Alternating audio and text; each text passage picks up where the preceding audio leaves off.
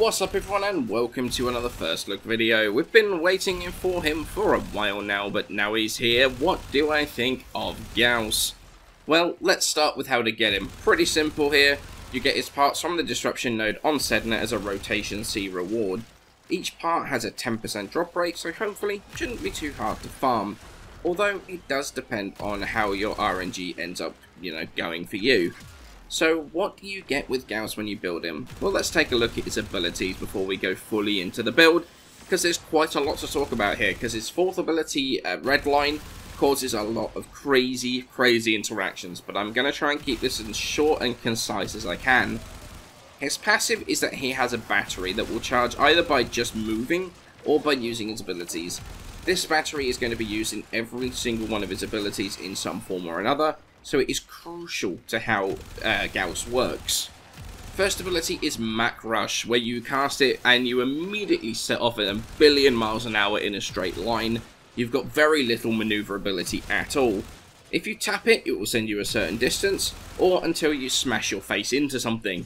However, if you tap it and hold for a second, you'll keep on rushing until your energy runs out, or you smash your face into something. The nice thing about this is that you don't have to hold the button forever. If you tap again, you'll actually come out of the ability and you will stop, which actually gives you some really nice control. Now, I mentioned the smashing your face into things, and that is because, well, that is actually important. If you smash your face into something, be it an enemy or a solid object, you will do an AoE explosion around you, dealing guaranteed impact damage if you don't have Redline up. Or you will do slash damage with a guaranteed slash proc when Redline is up. Not gonna lie, it does feel weird to be smashing your face into things, but you do get used to it reasonably quickly, and bowling over entire groups of enemies is actually stupidly satisfying.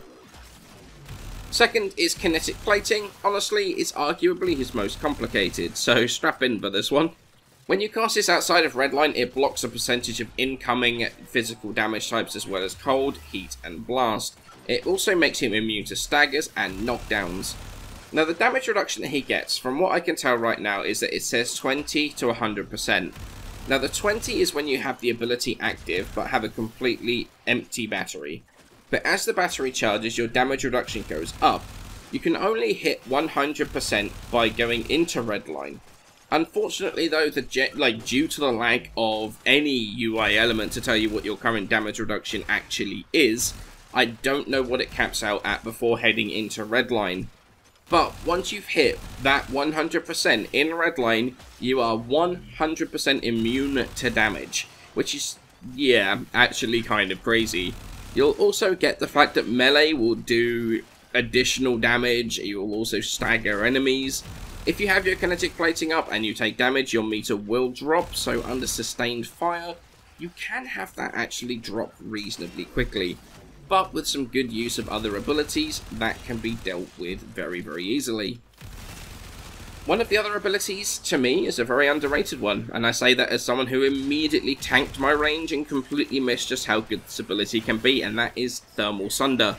It's not a particularly complex ability. You tap to put an area of effect cold proc on the floor that shrinks towards you, and you hold the button to cast an ember style sort of ring of fire that does a heat proc. If you do either fire or cold and then the opposite, so say for example cold and then fire or fire then cold, you will do an AoE blast proc that will also do additional damage and knock enemies down. However, if you do cold and then cold again, you will freeze enemies absolutely solid, a bit like Frost does. And with the fact that you can now proc status on frozen enemies in this mainline update that actually came in, it didn't used to be a thing, that is actually some really rather crazy crowd control without losing your status proc, so you can just absolutely unload onto them. If you cast fire again though, you'll get a stronger burn on the enemy. Redline changes this quite a bit though. Damage is increased, but no more double casting on fire or cold for their stronger versions. You get an instant freeze when you're in Redline, or above the Redline, or an instant strong burn. Now the blast proc, according to the tooltip in game, is supposed to strip armor. gonna be very honest with you here, I'm not convinced that's working right now, since I have not noticed any real change whatsoever. One thing to note here though is that you are, if you are doing fire and putting the fire one down, it will drain your battery and cold will recharge it. So if you're trying to charge your battery, cold is the way to go. But if you're going for the blast proc, that's effectively neutral, since one will charge and one will drain. And then you got Redline, the ability that changes every ability that we have. You get more fire rate on weapons, more attack speed on melee, better reload, more holster speed, all of which gets stronger and stronger the more you get your battery up with Redline active. The higher you push past that Redline through a combination of abilities, you are actually going to receive a portion of your battery back again when the ability ends. So if you're good and are using all your abilities constantly, you can actually have close to 100% uptime on your Redline buffs, and that makes a huge difference when you're fighting. It is a huge increase in damage. That's actually pretty much all the ability does on its own, but it is easily the most important ability in this kit. Weird little thing about Redline though, the buffs scale with duration and not strength, which is bizarre, but kind of interesting. So that brings us onto the build, and you would not believe how many builds I've had on him already. Built strength only to realise it's not really worth it. Full duration only to realise that increasing duration actually increases your time to recharge the battery. And also then learning some of the niches and tricks of some of the abilities. So I've had actually about 5 builds for him already, and he's only been out for a day and a half. It's actually kind of crazy. But the build I settled on finally was the corrosive projection in the aura. Still arguably the best aura. A couple of umbral mods. We've only got vitality and intensify on here, since going full umbral's not really worth it. And the umbral intensify is going to boost our minimum damage reduction from kinetic plating. Stretch and cunning drift to boost the range for thermal thunder, and for our first ability for the explosion to basically help to boost the range to build the battery more quickly. We've got adaptation to work with the damage reduction to make Gauss stupidly tanky.